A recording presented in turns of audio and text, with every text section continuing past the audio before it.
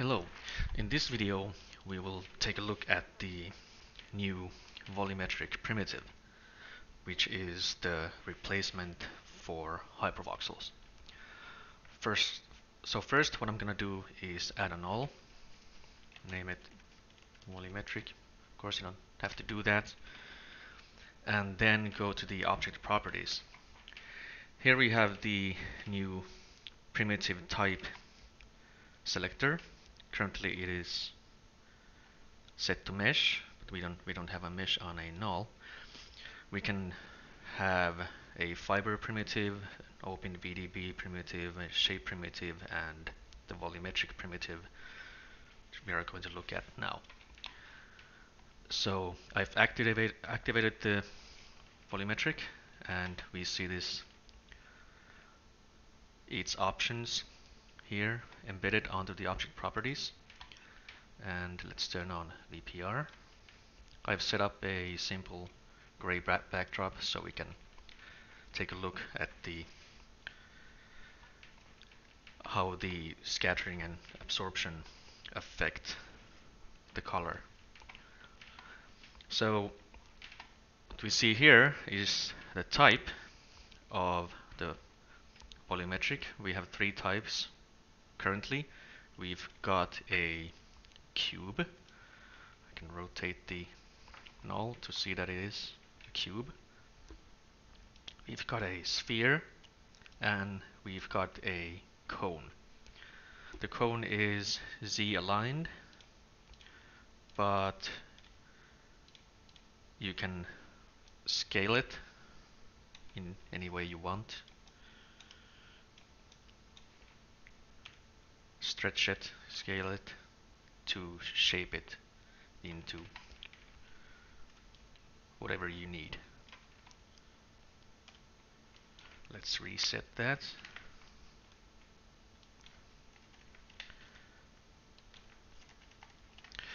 And let's work with the sphere shape. The next options are the radius of the sphere and the step size for the volumetric integrator to use in the ray marching algorithm. The smaller the step size, the more steps it is going to take, and of course the slower it will render, but this will become useful especially when the volumetric is textured, because sometimes the scale of the texture is small, so you will have to lower the step size to get all of the detail you need. In the lights, the volumetric samples is also going to affect the quality of the lighting for the volumetric shapes, the same way it is going to affect the quality of volumetric lights. And with 8 samples and no textures, we are getting a pretty smooth result. The next option is the emission.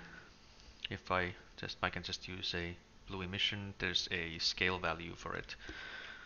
If you are using textures connected to the emission, so it is easy to just use the scale value to scale the texture without actually modifying the texture.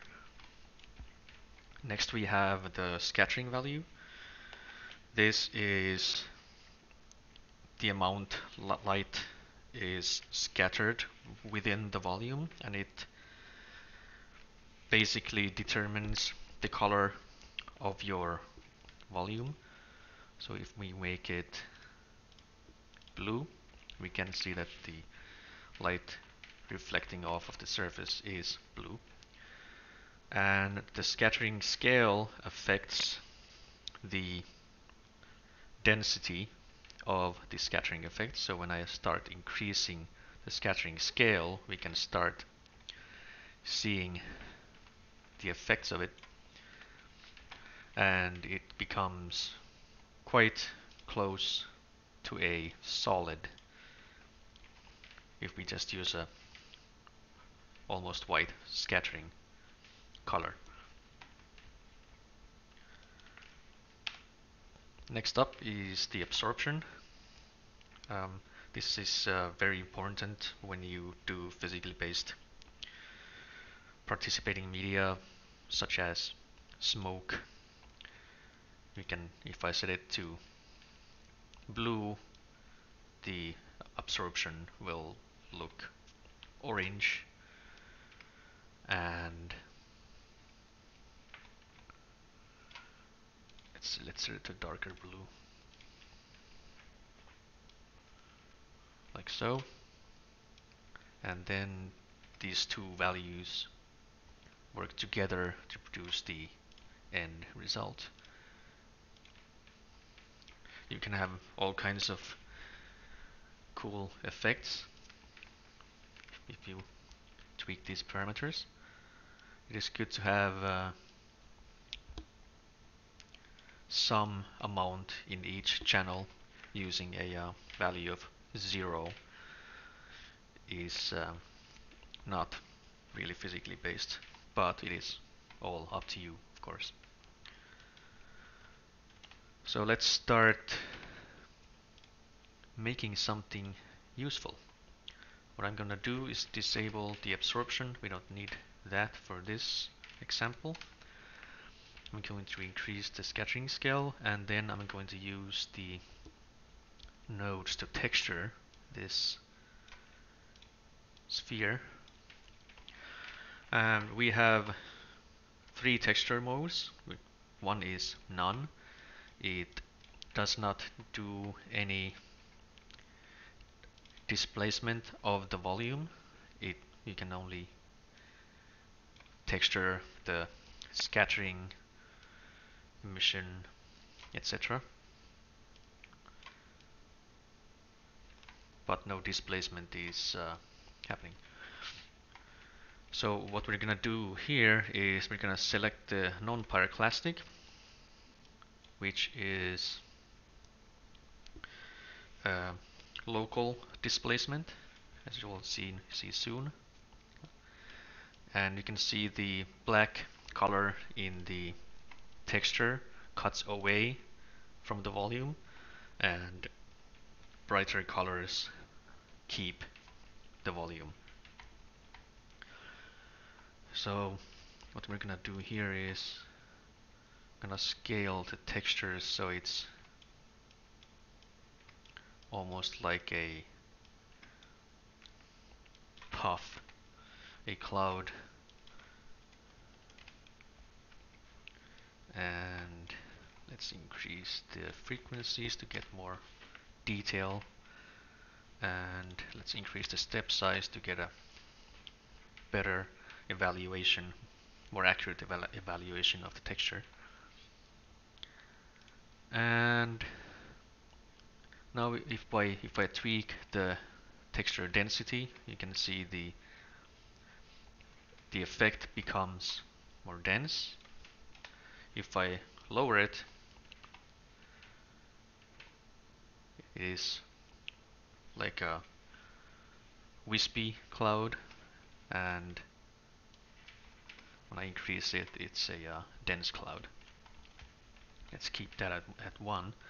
The texture amplitude determines how much of the texture is applied as a displacement. And if I lower it to close to 0, it will start to look like the original sphere. So we're going to use the default values.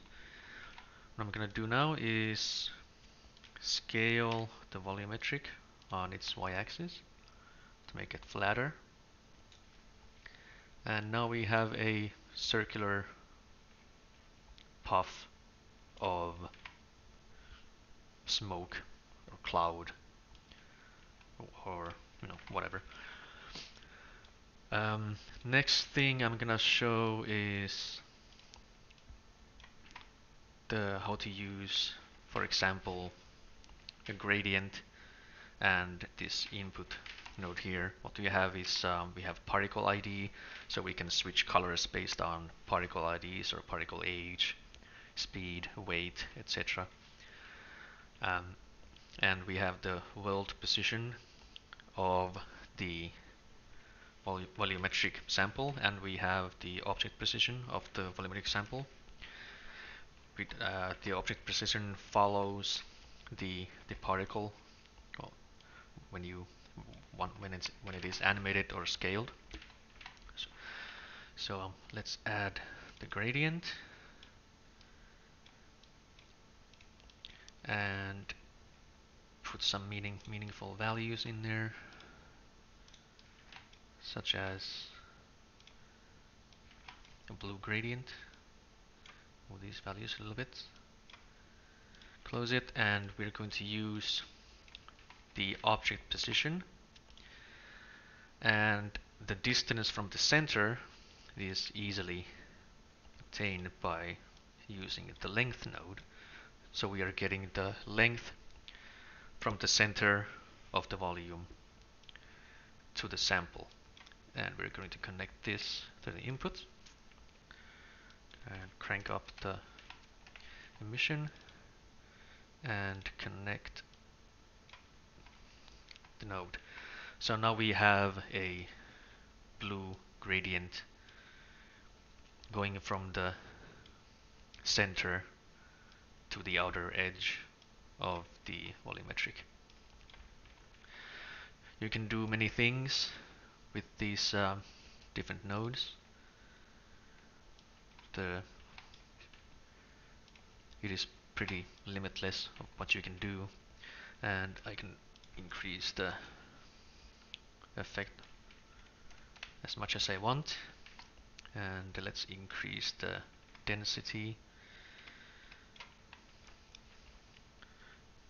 Might be a little bit too dense. And now we have a sort of a galaxy looking puff of smoke. I'm going to decrease the range of the gradient to get a nice smoky edge on this shape. Of course, all of these are automatically work with particles. So if I zoom out, I will go to the primitive and select FX emitter, maybe make the generator size bigger, and move the timeline, and now we have